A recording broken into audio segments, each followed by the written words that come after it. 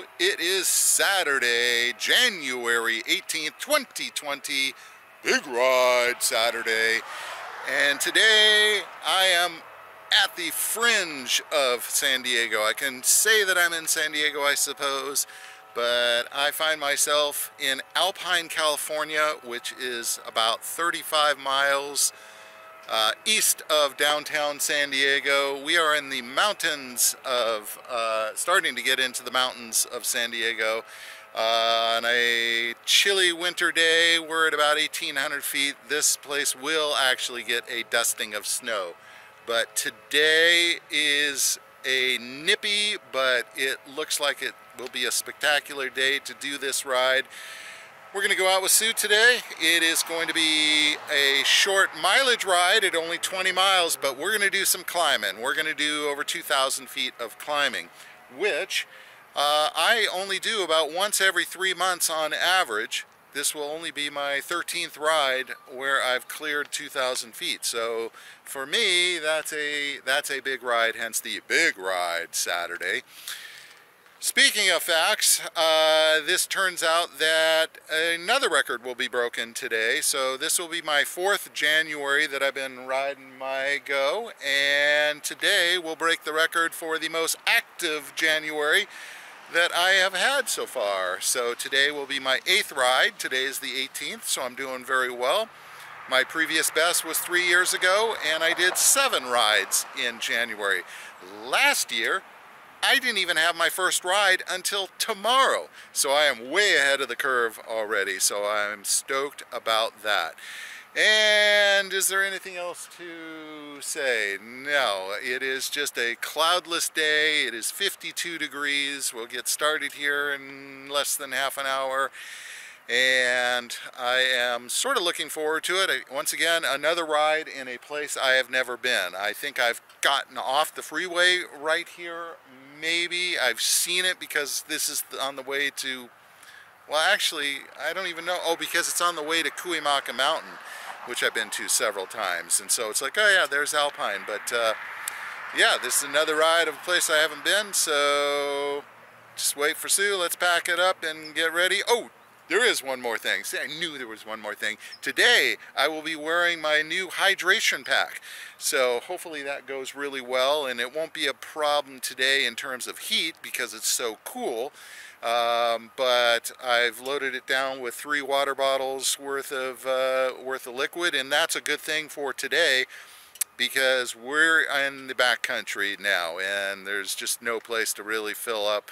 Maybe an occasional, I don't even know what we're going to find out there. So yeah, looking forward to that and seeing how that works out. Perfect opportunity to give it a try because I will be sucking down a little bit of water even though it is cool out. So yeah, I think that was it. I'm sure there was one more thing, but that's it for now. So let's go. Okay, first hill done. It's right to start the ride. You get 3/4 of a mile and a mild uphill, and then it's 2 miles of 12% most of the way, 700 feet.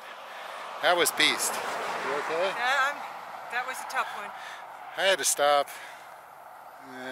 4 times, maybe 5. That was reminiscent of the Giro. Except there was a place on the side of the road to stop. Sue, of course, made it up in one fell swoop. So that was the super painful part. Now we got 10 miles of downhill. So that's the fun part. That'll be the nice part. But we did it. And the temperature is probably about 60. 66.2. Is it 66? It's probably not 66, but it's probably about 60, 62, because you're in the sun. So yeah. Okay. Yeah, that was a beast of a ride too. So we came down what seemed like an endless, bottomless pit to Harbison Canyon. It was miles. Of course, if you're going down, you got to come back up. So I just hit half of the up, 4 miles and 800 feet or something, bunch of 8%. That was pretty brutal. All right, keep moving. Sure, why not record? All right, I've got half a mile left on the final climb, so says Garmin. And whew, I'm wasted. It's been quite an effort. I've had to stop numerous times out here. It's just a constant 4 to 6% coming up here. And it's probably only about 65 and I am dripping. So, yeah, what a good effort for January. I'm thinking I really don't want to come back here in August because this climb would be about 90 degrees in August. And I'm not looking forward to that at all. So we'll see how that runs. All right, let's see if we can finish this out. Right.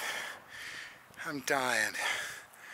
So I had a half mile left. Went 15th of a mile, had to stop. Went a 0.07 of a mile, had to stop. Went another, it's like, oh, and then finally I stopped one more time and said, oh yeah, you got 213 feet before your route ends. I could see Sue off to the side of the street. I couldn't make it. I'm stopped here, taking a breath, I'm dripping, and I look over. And there's the finish line. It's going to take everything I've got just to make it that far in one swoop. I am wasted. Wasted! Alright, let's see if we can do this. I made it. My arms are so tired. They hurt so bad.